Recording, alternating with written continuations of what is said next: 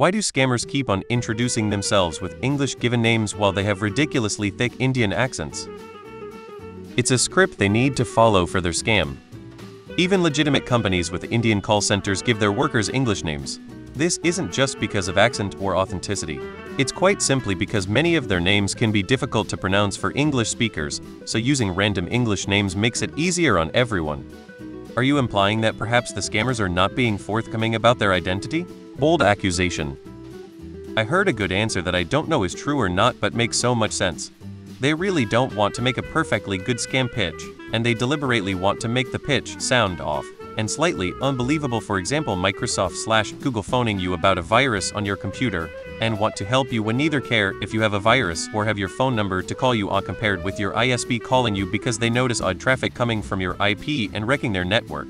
Same thing with your credit card company or your bank calling, or your SSN being suspended, or the Nigerian prince wanting to send you money, or a lawyer processing an estate for long-lost family member. And to get your inheritance you need to send 43,534,353, or the lottery win for a lottery you never heard of. Most non-gullible people pick up on the stupidity of the call, get pissed off and hang up immediately, effectively filtering out the people they won't be able to trick without spending too much time on them, effectively leaving them with only the people they really want to target, making the scam more efficient / give better returns on effort. A lot of people from foreign countries, particularly Asian, will have an American name that they go by in English-speaking countries. Vivian, Joe, James, Tom, John, etc. don't even need to be located in the US. All the people we work with overseas from Taiwan or China or Thailand have American or English names that they go by when speaking English. I worked at a company once that outsourced some work to India. The work required the Indian users to create accounts inside our customers' on-premise servers for the software we sold. Our bosses were very hesitant about this because they feared that our customers would not trust people from India to be in their software working on their systems which had sensitive information. The solution our management team came up with was to make them all register with English names. That lasted about 1 day, because when they asked the workers from India to register, they began registering their names as things like Pamela Anderson and Richard Simmons. They told them to stop and just registered them as user 1, user 2, user 3, etc. So basically what I'm saying is that they are almost certainly being told to use English names by their management.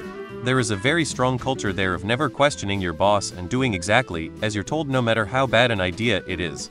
Just a different culture. I had Kevin from the IRS call me. First left a message, then to keep him occupied, so he wouldn't scam anyone else, I called him back. He was saying that if I didn't pay immediately they would send the cops to the door. So I told him to send them. I'd meet them at the door with my federal ID. I was a Fed, now retired. He hung up. But I had the number, so kept calling him back until he blocked me. That was 4 years ago. I haven't gotten a scam call since. Yes sir, my name is Brian. B-I-N is the one sticks with me the most. Elmo, gotta love him. Well, Stephen just called and said my warranty was up, so I gave him my credit card information. So glad it's not that scammer Kabir calling me again. Grandma is going to struggle with Samir Naghi Nanajar, but she can probably handle Bob. There was an article that I read once which talked about phishing emails. According to them, the common misspellings were there to weed out people that wouldn't fall for it. So this could be along the same lines. You can probably bet that scam call centers have KPI they need to meet. SBM scams per minute? It's very common for people in call centers overseas to pick an English name rather than using their given names, even if they aren't scam call centers. It's not just scammers anymore. Recently I interacted with a major life insurance company, and one of my calls was with someone named Wendy. She had a heavy Indian accent, and I could hear someone speaking Hindi or some such in the background. I genuinely just don't understand what's happening anymore. Why do they call it 6 a.m., which is a dead giveaway because legit businesses do not wake people up early? Bottom line is they are dumb as hell. Also ask them what they are calling from. Not once have they ever said it was from the area code the call came from. And if you ask them almost any question not related to why they called, they ignore it because they can't function unless they are reading off of their worksheet. In fact, when I ask where they are calling from, I have to ask 3 or 4 times because it does not compute with them. Slightly off topic. I work for a company that has offshore personnel. Occasionally we will need to partner with them in something. They will give us American names just because it's easier than us butchering their actual names, plus they hope not to be yelled at by actual clients. I mean, if they were intelligent salespeople they wouldn't be scamming regular folks, that's my thought. Yeah, they are not looking for smart, observant PPL to scam you, no. Remember, if you are smart enough to recognize they are a scammer, they don't want to waste time with you. They want someone who won't notice.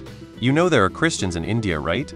Gomes, Gonzalves, Francis, George, Kevin, Angelina, Kenny, etc. are actual names here. One of my friends is Antoinette Joyce. India is extremely diverse to even understand. So many cultures, every state has different language, cultures, food, religion. It's honestly sad to see the way people stereotype India and set them into their box of prejudices, not willing to think beyond that. Indian subcontinent is as if Europe was one country, now imagine. Maybe it's because their Indian names are hard to pronounce,